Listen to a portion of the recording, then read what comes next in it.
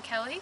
I'm the Education Coordinator with Medina Soil and Water Conservation District, and today I'm going to talk about our native plant of the month for November, Witch-hazel, which is this tree right above me, and it's our first featured tree for our native plant series. And these trees prefer to grow in partial shade to light sun areas, but they can grow in full sun with adequate moisture, but they prefer partial shade with nice moist soils. But what makes them so great to grow in your home is that they can adapt to a variety of soils, including clay. So they're a wonderful addition to your yard. And even though these are small trees growing about 20 to 30 feet tall, what makes them so unique is their flowers.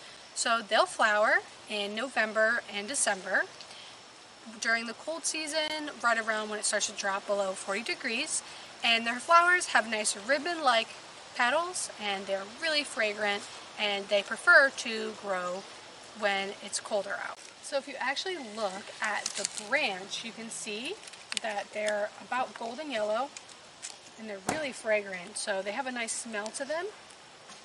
And they kind of hide. Sometimes they'll bloom when the leaves are off of the tree, and sometimes they'll bloom when the leaves are still on the tree. If you liked watching this video and you'd like to see more of them like it, go ahead and give this video a thumbs up and subscribe to our YouTube channel. Thank you.